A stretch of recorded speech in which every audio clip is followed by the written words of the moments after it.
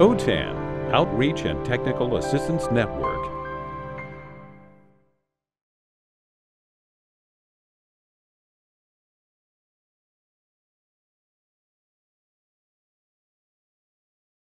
So hopefully everybody is here for the 2023 new administrator orientation for the Workforce Innovation and Opportunity Act, specifically Title II, Adult Education and Family Literacy Act.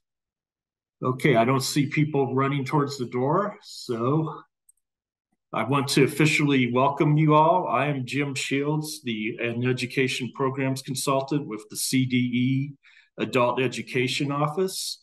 And on behalf of my colleagues and our state leadership partner, we are glad that you are here. And I think you'll find the next several days very useful as far as gathering information for the WIOA grant. So the purpose is to provide a general overview of WIOA and more specifically AEFLA. We're going to let you know what the grant implementation requirements are, the required deliverables, and the available resources for you. And this will be the agenda for today. After this introduction, one of our state leadership partners, CalPro, is going to present to you. And then after a break, we will have additional presentations on adult education and federal program monitoring. Hopefully after a hearty lunch, there will be a presentation for you on America's Job Centers of California and the MOU and working relationship that you hopefully already have in place with your local AJCC. And then at that point of the day, if you do not receive WIOA Section 225, that's funding for corrections, your day will be over. But if you do receive 225 funding, please stick around for that final presentation of the day. And tomorrow we will be kicking things off with another presentation from one of our partners, CASAS. And then after a break, my colleague Arturo will be presenting on WIOA fiscal compliance. And this will be the presentation that will be occurring when that national alert goes out, just so you know. So just be prepared for that. And then after lunch, we will be discussing WIOA data and accountability requirements. And again, if you do not receive WIOA Section 243 IELCE funding, your day will be over. You can head on out. But if you do receive Section 243 funding, please come back after the break for the presentation on that. All right, and on day 3, we will be wrapping up with a final presentation from OTAN, which is another one of our state leadership partners. We'll do a brief wrap up. And then at that point, there will be breakout sessions that you will have with your assigned CDE consultant.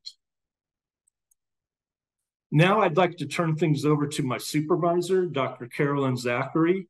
She is the education administrator for the Adult Education Office and the State Director of Education of Adult Education in California.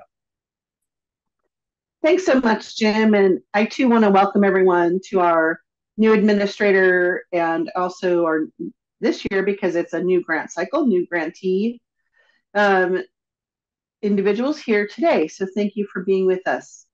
I just want to share a little bit of overview of the Adult Education Office and CDE so that you have some of that information.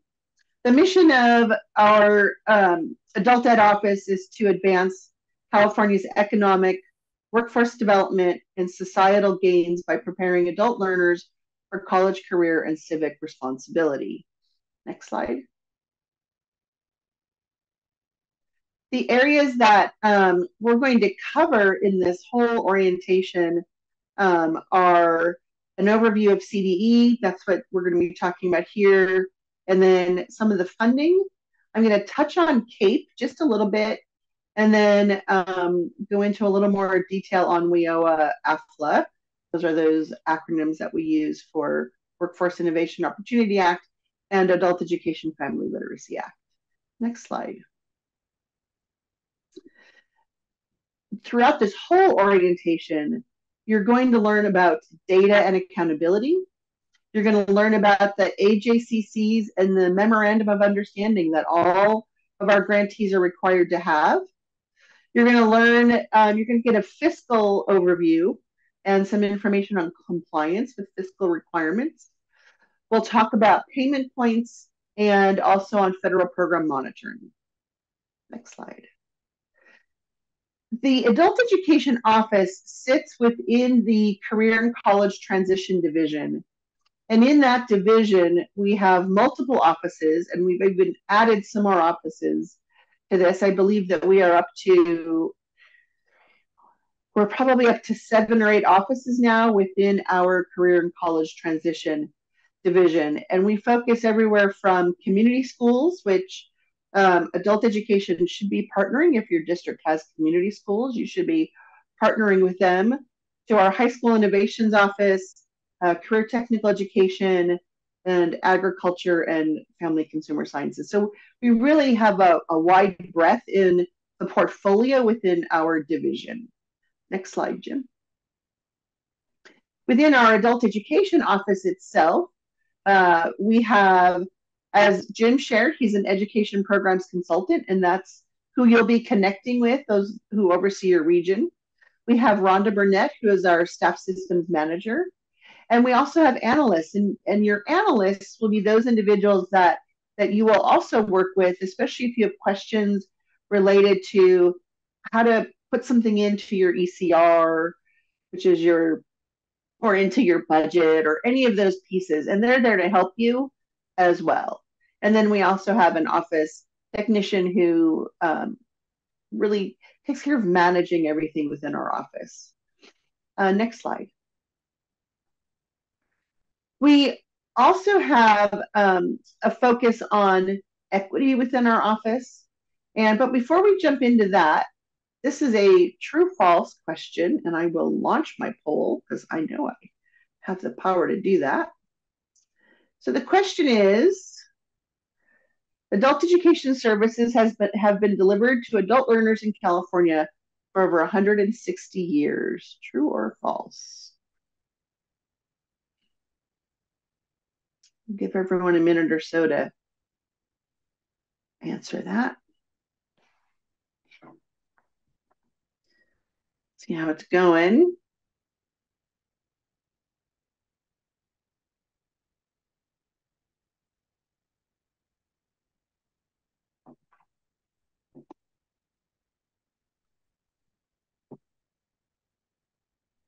And Carolyn, we're at 100% answered. Okay, perfect. So we can end the poll.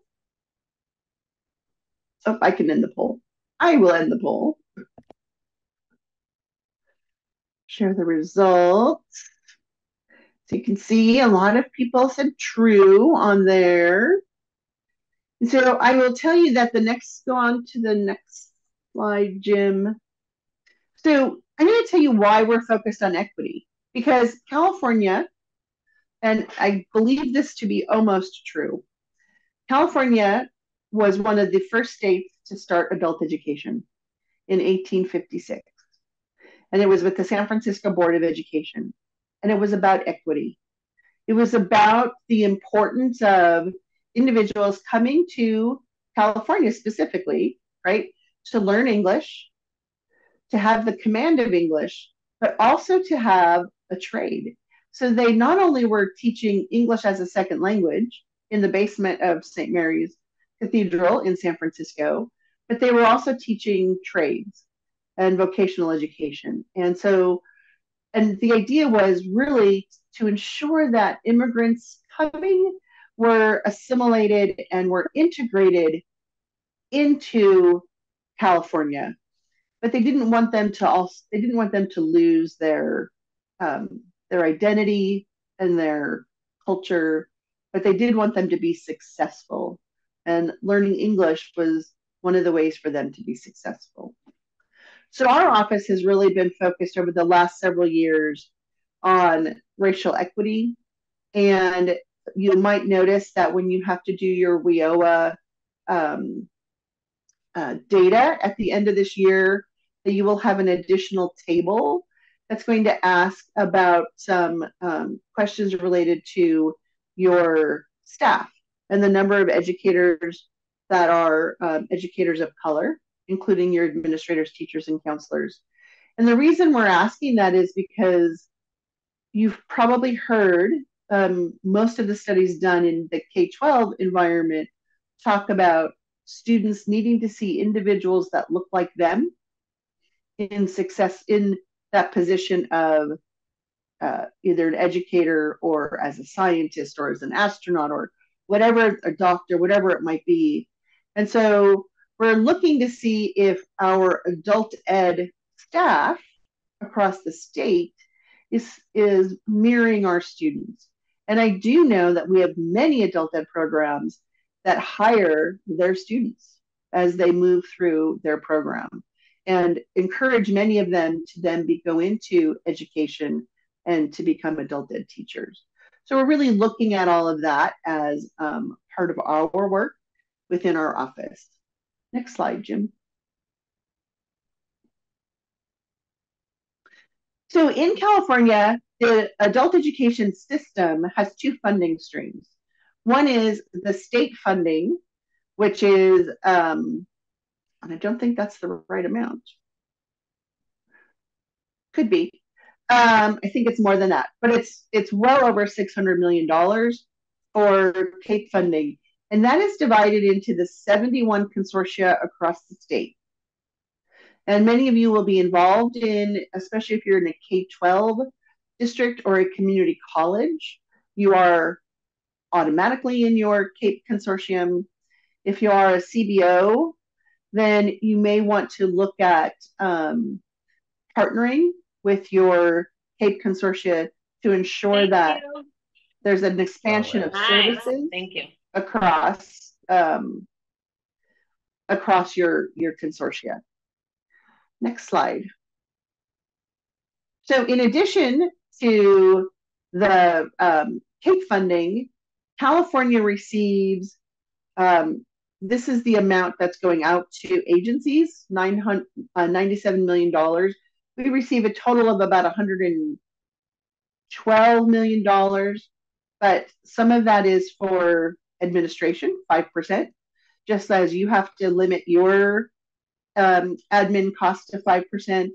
Then we also have the funding that goes to our state leadership projects, which you will hear from CalPro soon, and then CASAS tomorrow and OTAN on Thursday.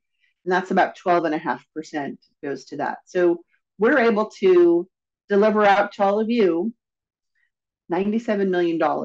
So if you think about the investment in California as it relates to adult education,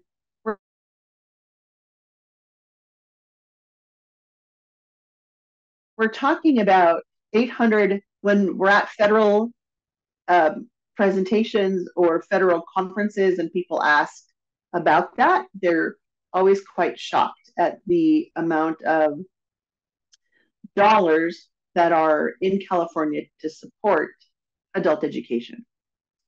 Next slide. So this is how we break down those that $97 million.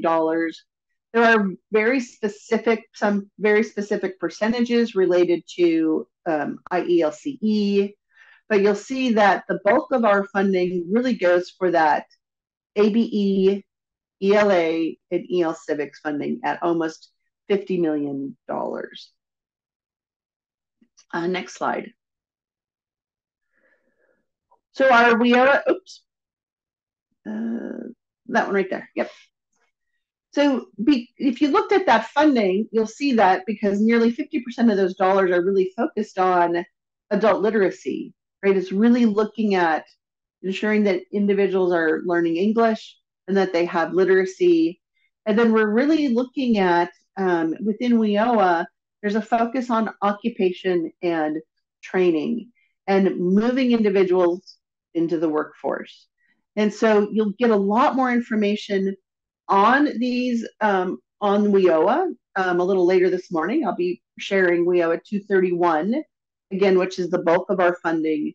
And then you'll learn much more about the partnerships that you need to be developing or strengthening with your local workforce development board and your AJCC. So both of those are going to be talked about a little later on. Next slide. So initiatives that are continuing to happen that we are doing, one is there is a mandatory student technology intake survey that all students should be doing annually. We encourage you to do this during your orientation that you have, and then somehow during it on an annual basis for students to do this. This survey, the data from this survey we share with our partners at the California Technology Department, because we are writing our digital equity plan and we need to make sure we have this data.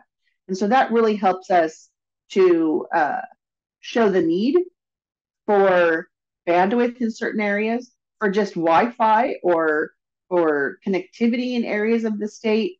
It also shows the need for multiple devices that students might need. But it also gives you, as an administrator, you actually get to see at student level data.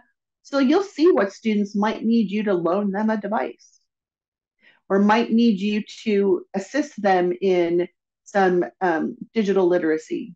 So that's the first thing. The second initiative that is ongoing is our digital learning guidance. And I'm sure Netta can drop in a link to that.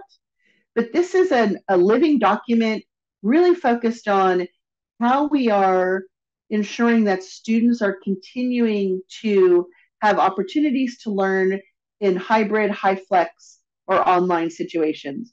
One of the things that we learned from the pandemic is that our students are resilient and that they can learn online, and that many of them liked the opportunity to extend their learning or to move through their learning faster by having online opportunities. So this guidance is continuing to develop. We are going to be including information in that, working on this year about artificial intelligence, because that's a big deal now. That wasn't when we wrote this just, I don't know, Netta, help me, 2 years ago. I mean, it's just amazing how things have changed, right? Yeah. And then the EL Civics Exchange. We encourage you to also be actively participating in the EL Civics Exchange. And I'm hoping Netta or Melinda can drop that in the chat, and sharing what you're doing with your within EL Civics there, and also gaining ideas. Next slide. So I just want to thank you very much. Again, that was a quick overview. That's the very high level overview. And so and it looks like we have some questions in the Q&A. Okay. Do you want me to call those up? Yeah, let's do that, because we have a minute before Marianne has to jump in. Okay, we have a few comments, and the question we have: how do we access the student responses for the tech survey? So your school, you should be able to access those on the OAR site. Is that correct, Netta? Yes, that's correct. Yeah. It should be in the spreadsheet format for you. Next question, Jim. And there's just a few more comments. I guess with the May revise, the CAPE total for 23-24 is $645,684,000. So I thought I had the most recent one there, but that's the final figure there. All right, and thank you for whoever that put that in there. Yeah, Neil. And then Neil also wanted to point out there's also an additional $130 million from the healthcare ELL funding. So just some additional info for people. Yep. Thanks, Neil, for adding that in.